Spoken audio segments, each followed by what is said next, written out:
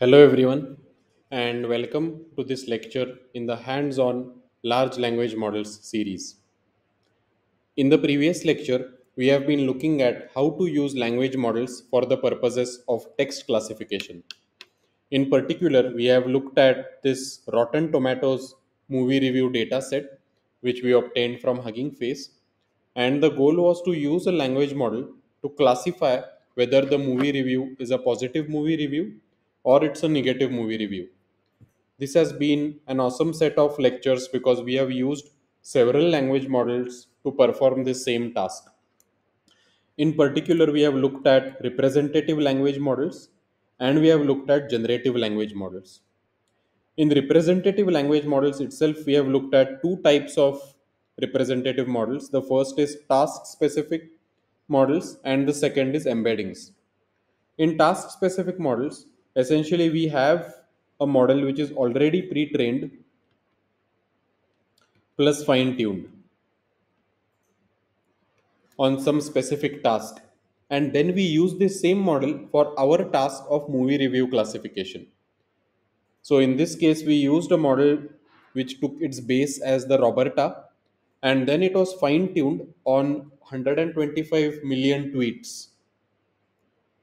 We used this pre-trained plus fine-tuned model on our task of classifying movie reviews into positive or negative. And we achieved an accuracy of 80% and an F1 score of zero point 0.8. That's pretty awesome because a model which was pre-trained and fine-tuned on some other data set was used successfully on the movie reviews dataset. That's one advantage of dealing with language, dealing with sentences, text, and words. Words carry meaning, sentences carry meaning, and that meaning usually does not change too much from one dataset to another dataset. For example, the meaning of, let's say, dog and let's say puppies might always come together with each other. This kind of an advantage is not present in images. That's why when we train or pre-train on the Twitter dataset, we learn some things. We learn what is generally a positive sentiment, what is generally a negative sentiment.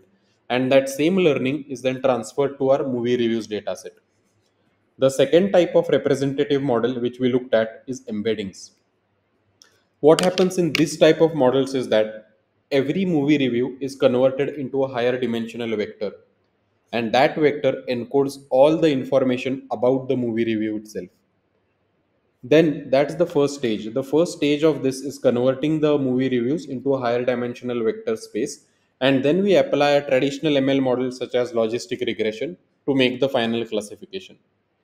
So fine tuning is not needed in the representative models, unlike task specific models. That's the advantage of using representative embedding models. In embeddings, fine tuning is not needed, unlike task specific models. And for the embedding model, we used a sentence to sentence transformer coupled with logistic regression. The second type of language models, which we looked at in the previous lecture, is generative language models. Within that, we looked at a model called as T5. When T5 was developed, it was pre-trained plus fine-tuned. And in the pre-training, instead of masking individual tokens, a set of tokens were masked, and then the model's task was to fill in the gaps. That's why it's a generative model, since it's generating new tokens. And the fine-tuning is where the real magic happens. Because instead of fine-tuning on a single sentence-to-sentence task, the T5 model was fine-tuned on a wide range of tasks, such as text translation, grammar discovery, text summarization, etc. Flan T5 is a much advanced version of T5 because it introduced more than 1000 tasks during fine tuning. We saw that even with T5 and Flan T5, we got an amazing accuracy and F1 score on this text classification task. So if you look at all these three types of models which we have seen, the task specific representative model, the embeddings the representative models, and the T5 or Flan T5 generative model, all of them really come under the category of open source model. We downloaded these models from Hugging Face. All the information of these models is publicly available, and then we use these models to achieve a good accuracy and to do our task of movie review classification perfectly. The goal of today's lecture is to use ChatGPT to achieve the task of classifying the movie review dataset into positive or negative. The way it differs from the previous lecture is that we are going to use a closed source model today. We are not going to use an open source model. Through this lecture, my aim is to demonstrate to you that to do the same task, open source model and closed source models both can be used. It's up to the user to compare the advantages and disadvantages of both of them and use which one suits best their requirements. Today, I'm going to show you the framework for how to use closed source models like ChatGPT to classify movie reviews as positive movie review or negative movie review. So let's get started with today's lecture. All right. So the first thing to understand is that when we are using ChatGPT, the underlying language model which we are going to use is GPT 3.5. Since this model is closed source, OpenAI has not released too much public information about how this model was developed, what are the weights, what are the architecture, etc. However, we do know some details. One detail which we know is that OpenAI used preference fine tuning for developing this model. And this method of fine tuning is a bit different than instruction fine tuning. So, what happens in preference fine tuning is that let's say we give a prompt to the LLM such as explain LLMs. Then there are three options. The first option is, let's say, an abbreviation for the master of laws. The second is, I am not familiar with this prompt. And the third option is, large language models or artificial intelligent models, etc. What the step which happens in preference fine tuning, which is not there in instruction fine tuning, is that human labelers will rank the output. So in this case, output C will have a higher rank than output B, and output B will have a higher rank than output A. The goal of preference fine tuning is for the generative model to generate the preferred output given the prompt. So the generative model also has information about which of these answers the human prefers. And it has to generate the preferred output based on the prompt. The difference with instruction fine tuning is that this preferred word is not there. The model has to generate output based on the prompt. The advantage which this brings to the table is that now the language model has some information about what humans prefer as responses. And that's why GPT 3.5 became so famous as a consumer product. Preference fine tuning really helps the LLM to align its responses based on human preferences. And this is what we know behind this is the architecture, or I should say, the concept which we know was used behind the development of GPT 3.5. However, we don't need to know too many details when using a closed source model. As I told you before, closed source models are treated as like black boxes. You make a request to the model without knowing the nuts and bolts, without knowing the underlying architecture, and the model gives you a response, and that's the response which you have to use. All right. The second thing which I want to mention is that the way we interface or access a closed source model is very different than the way we access or interface with open source models. If you remember the way we interfaced with open source models, we just downloaded the model from Hugging Face, we downloaded the data from Hugging Face, and we just ran the model on Google Colab. But using closed source models, the model itself is not available on Hugging Face. So then how are we going to get the responses from the model? That's when something called as an API or application programming interface comes into the picture. The simplest way to think of an API is that it's a messenger between two applications. In this case, application number one is our Google Colab notebook, where we are writing a code which takes in movie reviews and classifies them into positive or negative. In the code, we will reach a stage where we will pass in the movie reviews to a model, and then we want the model to say whether it's positive or negative. So then what we'll do is that we will deploy a messenger, which is also called as an API. That messenger will go to application number two. In this case, application number two is ChatGPT or OpenAI. That API will go to OpenAI, and then it will say that, hey, application one has asked this request from you. Can you fulfill this request? If you have an API key, OpenAI will fulfill that request, and then the messenger will bring back the response to application one, which then you can use in your Google Colab and you can finish the code. The simplest way I like to think about API or application programming interface is that in the olden days, when people wanted to communicate information, they gave the message to a pigeon. The pigeon flew from one place to wherever it was meant to be. And then the pigeon collected the response and then brought it back. It's similar to API. API is like a messenger between two applications. But to use the API itself, to send the messenger or to deploy the messenger, you need an API key. And to have the API key or to deploy the messenger, you need to spend money. That's the whole business model behind closed source companies like OpenAI. The more API calls you make, the more money you will incur. When you join OpenAI, as I will show you, or when you create an account on OpenAI, the first few API calls will be free to you, but later OpenAI will start charging you. So big companies, when they integrate OpenAI API into so many of their products, they are being charged by OpenAI, and the charges can be massive if you make a huge number of requests. This is the way you have to interface with OpenAI in the code, right? And in the code, there will come a time when we will need something which is called as an API key. So now I'm going to show you how to create an account on OpenAI and how to generate that API key. So let's go to a page which is called as platform.openai.com, and I'm going to sign out here so that I can show you the exact process from the start. If you already have an account with OpenAI, you can sign in with Google. But if you don't have an account, you can sign up and then you can log in through Google. So I'm going to continue with Google right now. It's a pretty simple process. Once you log in, you will see a screen like this. And if you get your icon here, it's a sign that you have successfully logged in. Then what you have to do is that you have to click on the dashboard at the top right, and then on the left hand side you will see several sections such as chat completions, assistant, batches, evaluation, fine tuning, storage, usage, and API key. What we are really interested is in the API key.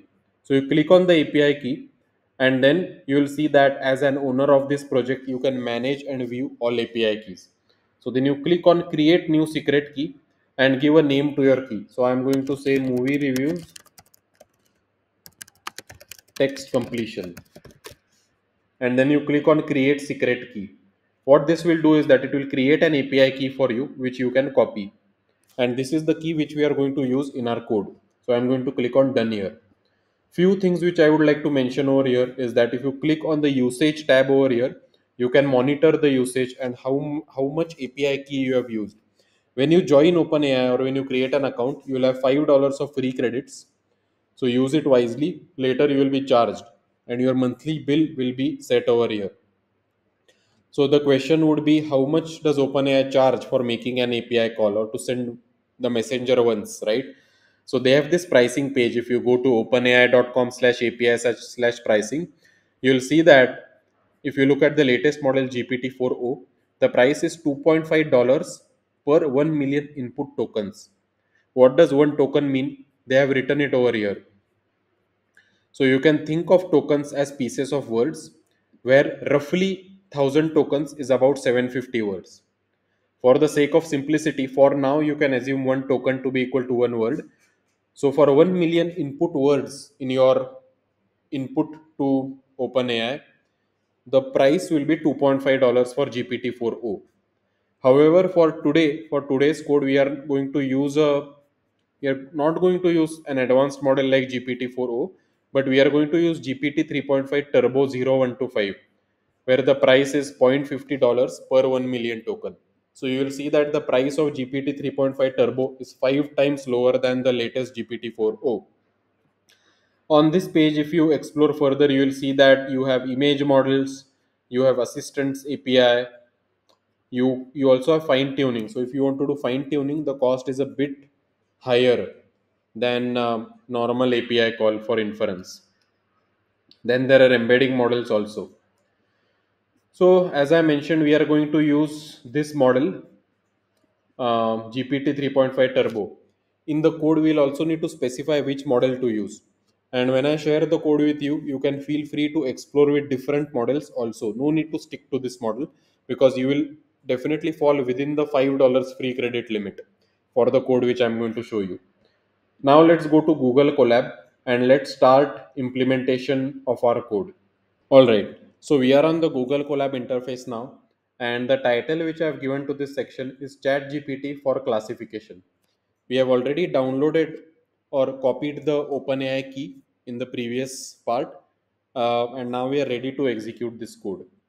You'll need two packages. The first is the datasets package from Hugging Face, and the second is the OpenAI package. You can run this command pip install datasets and OpenAI, and once the packages are installed, you can move ahead. After the packages are installed, the next step is to load the dataset.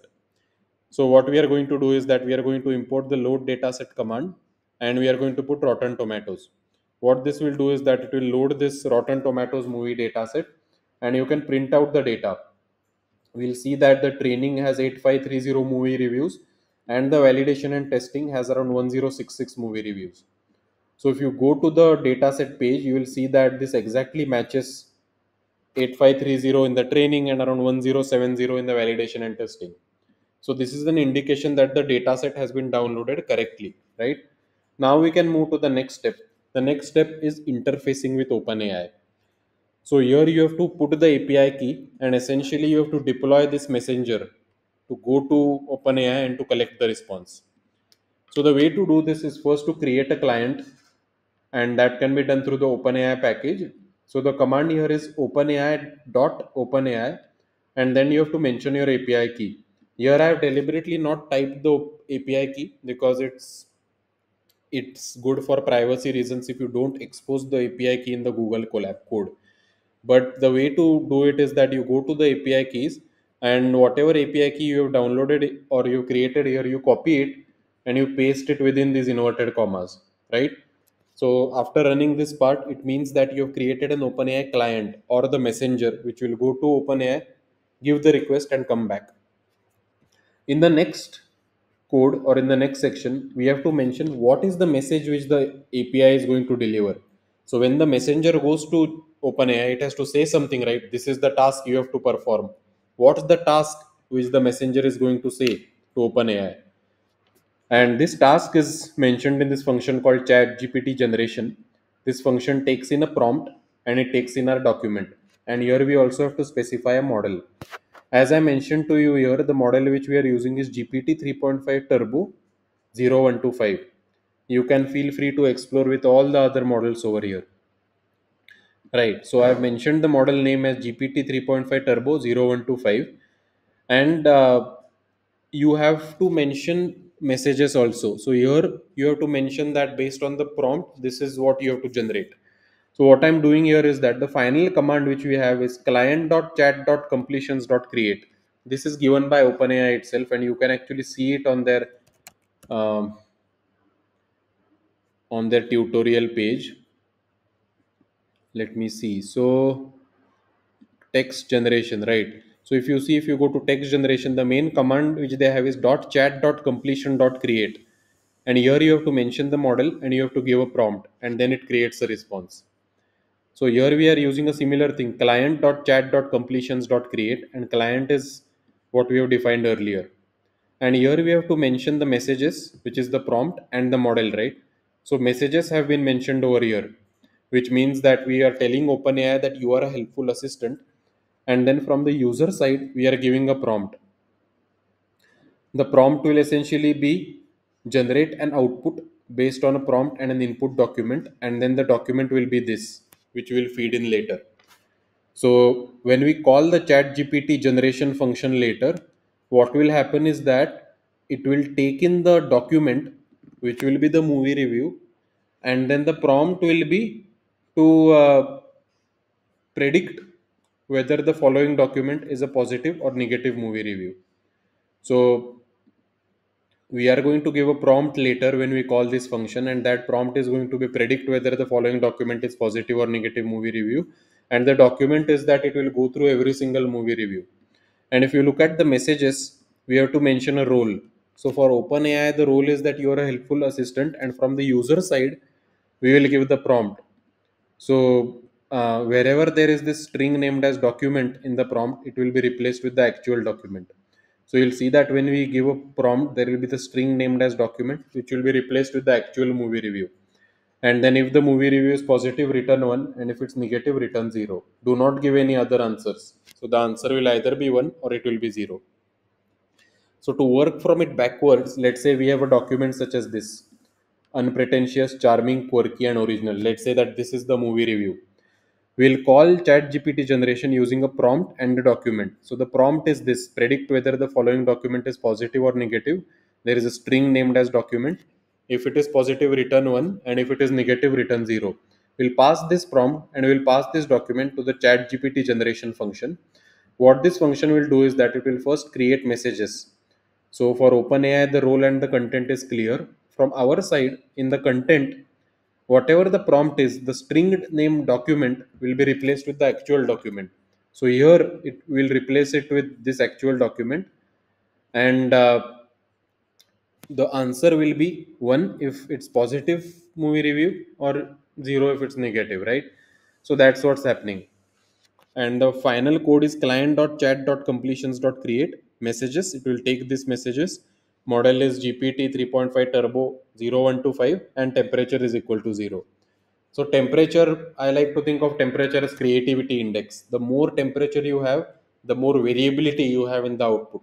But right now we are putting temperature as 0 because I'm just showing a simple demonstration of how to use the ChatGPT API.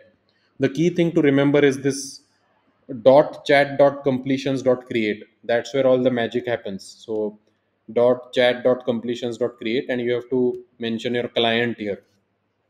So client dot chat dot completions dot create, and within this you have to put your messages, which are this.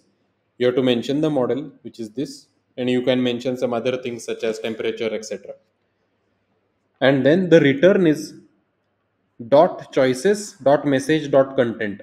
So 0, which means the response with the top probability that's chosen, and that also would be mentioned over here. So completion dot choices dot message, that's the format in which the output will be generated. Right. So this is the function which is defined, and then this is the prompt, and here is my sample document. So if you run the code for the sample document, you will get the answer equal to 1, because this indeed looks like a positive review, right? If a movie review has words like charming, quirky, and original, it means that the movie review is likely to be positive. This shows that our model is actually performing well. And the next step is to run this code on the entire movie reviews dataset. So what we are going to do now is that we are going to take the document in the testing data, and we are going to look at text, because if you look at the way the data is structured, in the key name text there is the movie review. So we are going to go through the testing data, we are going to go through every movie review, and we are going to pass the movie review into the prompt and the document. So then essentially we are going to call this function for all of the movie reviews, and then the output will be generated. So now this will run for 1066 records in the testing dataset. Make sure that your balance is not finished with this. I've tried this, so it does not lead to too much depletion of your $5 free credit. But always keep an eye out for how much credits you are exhausting in the dashboard and in the usage part. Right. So when you run this, you will see that I have put this progress bar. So you'll see you can monitor the progress, and you can see that for me it took around 7 minutes to run the API call on 1066 testing data. So what's happening in that part of this code is that we are sending this messenger, we are deploying this messenger 1067 times. For each movie review, it goes and predicts whether it's positive or negative, then it goes again, then it goes again. This continues till we do it for all the movies in the testing data. And then, like we did earlier, we can print out the evaluation metrics such as precision, recall, F1 score, etc. So just note the accuracy of the testing data here. We get an accuracy of 91% and the F1 score of 0.91. This is much higher than earlier methods of representation and generation. So using T5 and FLAN T5 here, we used T5 here and we got an accuracy of 0.84. Whereas with the closed source model, we got an accuracy of 0.91. This is the trade-off which I was mentioning. You can use open source models which won't cost you anything, but sometimes the performance won't be good. If you're fine with this much reduction in performance, go ahead with open source model. But if you want to have a production ready setting where you want the best performance, you can see clearly here that The closed source GPT model has an awesome performance. 91% is the testing accuracy and an F1 score of 0.91. The precision and recall values are also very high. For negative reviews, the precision is a bit lower, so this can be improved. And for positive reviews, the recall is a bit lower, so that also can be improved. But overall, I would say the performance of ChatGPT on this task is awesome, and that's why this has become hugely popular among users. This tool, ChatGPT, because it really works and it works very well. Okay, so this brings us to the end of this lecture where we used Google Colab, linked it with ChatGPT API, and used this API to perform text classification on a movie review dataset which consisted of 1066 testing data samples. And we actually got a response or a result which is much better than the previous methods which we tried: task task specific representative, embeddings representative, and T5 flan T5 generative. With this lecture, we have now explored four methods of generating the same or doing the same task. Two methods in the representative category. Then in the generative, we looked at T5 flan T5, and today we looked at another method in generative, and that is ChatGPT, which is closed source. All other users, they would just be aware of ChatGPT. But through this lecture series, I want to give you a flavor of all the different types of language models which you can use in a hands-on manner. And they are not just generative, but representative models also do a good job. One thing I would like to mention is that when you use the ChatGPT API, sometimes you may get something which is called as the rate limit error. So rate limit error happens when you are using so many API calls, and you are timed out. And there is a specific way to deal with rate limit error. Let me rate limit error, rate limit error mitigation. So if you go to this page, here you will see that one easy way to avoid rate limit errors is to automatically retry requests with a random exponential backoff. This means that you can perform a short sleep when a rate limit error is reached and then retry the unsuccessful request. This is a bit of an advanced setting, but I wanted to mention it because when I tried API for the first time, I used to encounter this rate limit errors a lot. But doing this exponential backoff, which is performing a short sleep cycle and then resuming the requests again, that helps. There are several other techniques which can help and have been mentioned in this documentation. I'll share these links with you in the information section of this video. So thank you so much everyone. In the next video, we'll start looking at clustering. And again, we'll explore several language models for clustering. Till this video, we have completed text classification, and next we'll move on to clustering. Thanks so much everyone, and I look forward to seeing you in the next lecture.